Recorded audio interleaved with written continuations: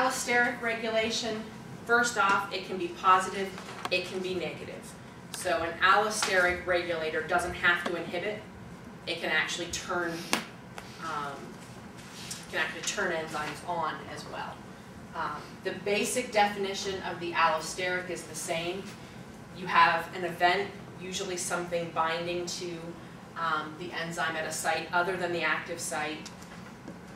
There's a conformation change, and it causes the active site to change. So if we look at this enzyme, the first thing you notice as soon as we're talking about something that's allosteric, we've got two different binding sites. You need two binding sites. One is the active site where the substrate's going to bind. The other is a binding site where the regulator, the inhibitor or the activator can bind. So just like with the hemoglobin, something binds over here. And what you should be looking at here is that when this binds,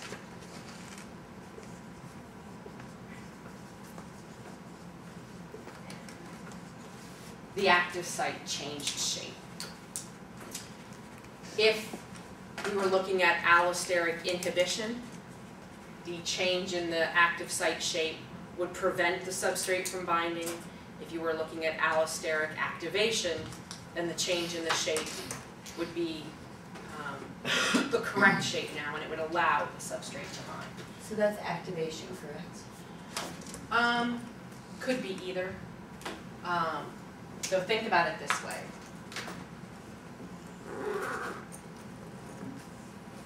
So let's say that's your substrate.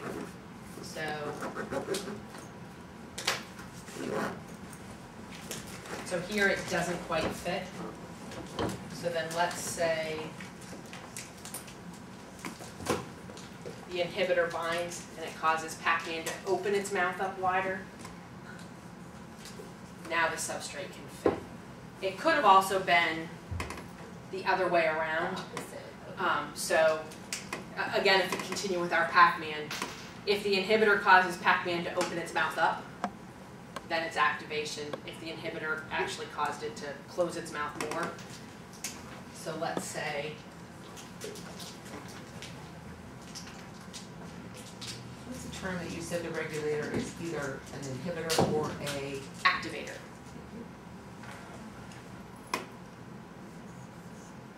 So now the inhibitor actually made the mouth close more. That would be an inhibition.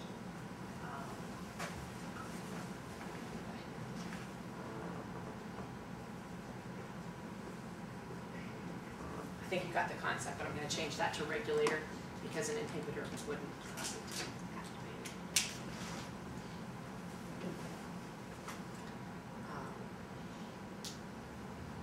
activate. So the main point from here is this concept that this can be positively or negatively regulated. I think everyone gets into talking about enzyme regulation. You know, you learn about feedback inhibition in all of your other classes. Most of them don't ever talk about feed-forward activation. It can go in both directions. Okay, so if we talk about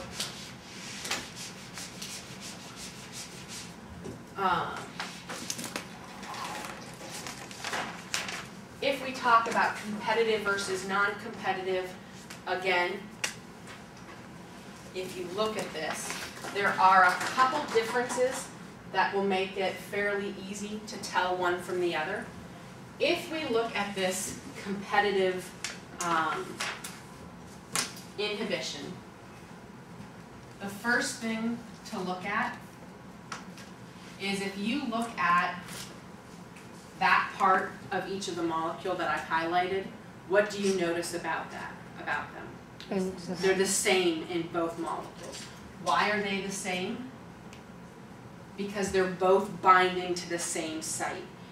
If we talked about a substrate-enzyme interaction and we said that the substrate had to fit correctly into the active site, if the inhibitor is going to bind in the active site, it also has to fit correctly.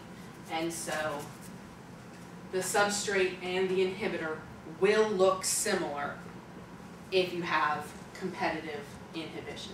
They have to look similar because they're trying to fit into the same place.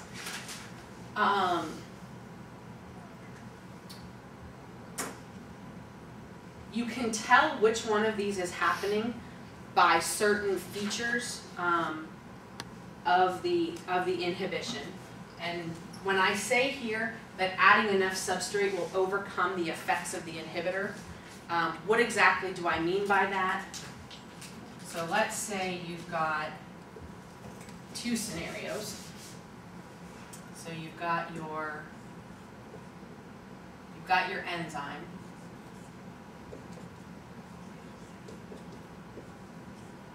And you've got some inhibitors. Let's say that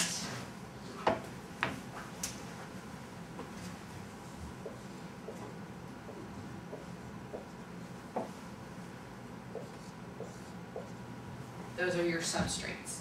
In this situation, you've got a 50-50 chance of inhibitor or substrate binding, right?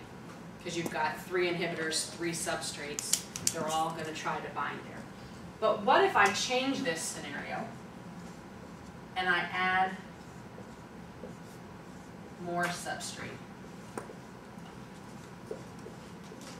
What have I just done to the chances of the inhibitor being able to bind? I've lowered them.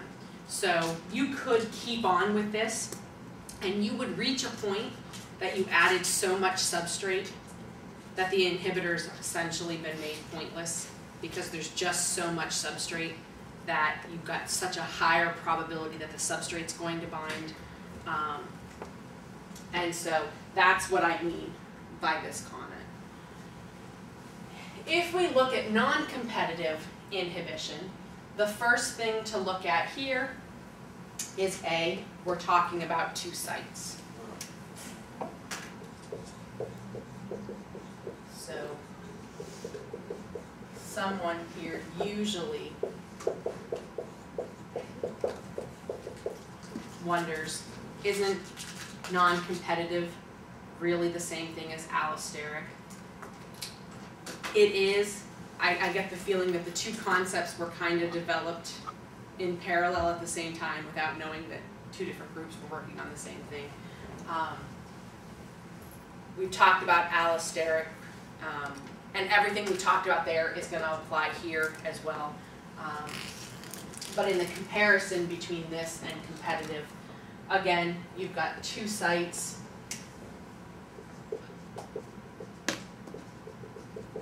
One of them is your active site. Here, one of 2 things can happen. Either the substrate gets to the active site first, and we've got green for go. The enzyme here is active. Or the inhibitor gets there first, and it turns the enzyme off. One of the biggest differences between competitive and non-competitive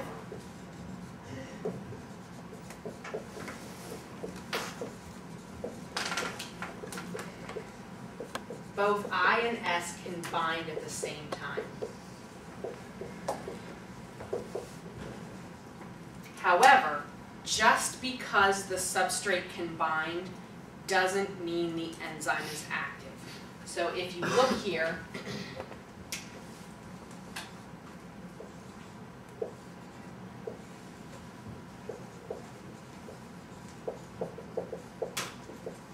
the shape is different. So even though S binds to both,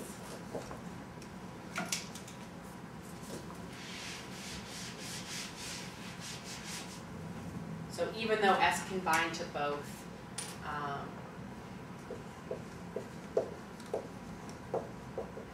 the enzyme with the inhibitor is still not active. It's still been inhibited. So competitive, straightforward. Whatever gets to the site first controls what's happening. The substrate gets there, it's active. If the inhibitor gets there, it's inactive. The same thing happens here, except here the inhibitor doesn't necessarily prevent the substrate from occupying that active site, but the inhibitor does always turn the enzyme off. If it didn't turn the enzyme off, it wouldn't be inhibition. So So can